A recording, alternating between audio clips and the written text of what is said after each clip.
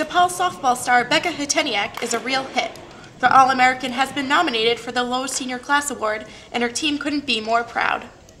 We're really proud of her. It's something she's earned over her 3 years at DePaul, and she's been an exemplary student athlete, and that's the reward for that.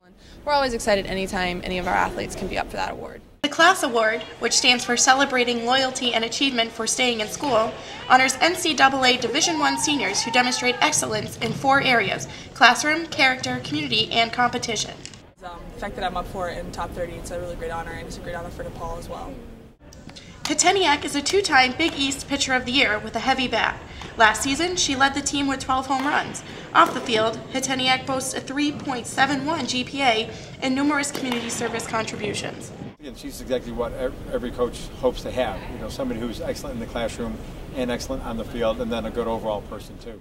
But she doesn't just look good on paper. Heteniak is a true example of excellence and someone her teammates look up to. I've always looked up to her. She has a great mental approach to the game. Her being a senior and being an All-American, that's a great quality because I can learn so much and I can follow in her footsteps. Becca Heteniak and her teammates are excited about this positive national attention, but are sure not to lose focus. After a 1-4 showing in last weekend's Texas tournament, the Demons are going back to basics. This past weekend was a little rough, but I still expect a lot of great things. We have a lot of great potential in the team, a lot of really good talent. We just need to come together and really get our chemistry going.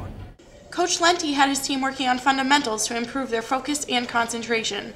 The pitchers struggled most, including Heteniak, who went 0 for 3 with a bloated 4.31 ERA. Becca has typically been a pitcher who gets better as the year wears on.